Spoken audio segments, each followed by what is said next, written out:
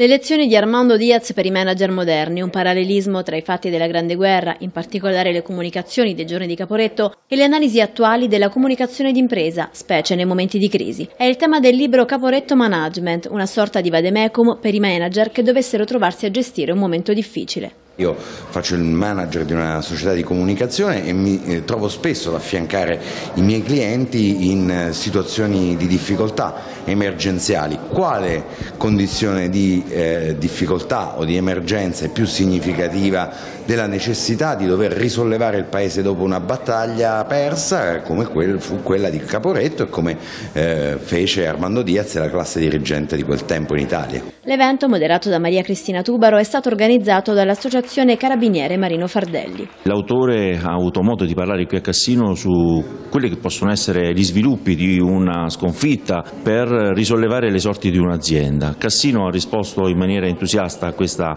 iniziativa e significa che c'è bisogno di cultura e c'è voglia di partecipazione. Del libro hanno discusso gli avvocati Sandro Salera e Giusy Migliorelli con gli interventi di noti manager, da Donatella Formisano, presidente della Virtus Cassino, a Vittorio Celletti, direttore della LIAR, fino a Pietro Zola, imprenditore. Sembra inizialmente un romanzo storico, in realtà invece è una riflessione proprio sul management e su quelle che sono le qualità necessarie per resistere ad una crisi. Questo è un testo veramente molto interessante perché dà una lezione appunto di organizzazione di una risalita della china, da una disfatta come una grande opportunità. La presentazione c'è stata nella Banca Popolare del Cassinate, che da tempo ospita incontri dedicati alla cultura.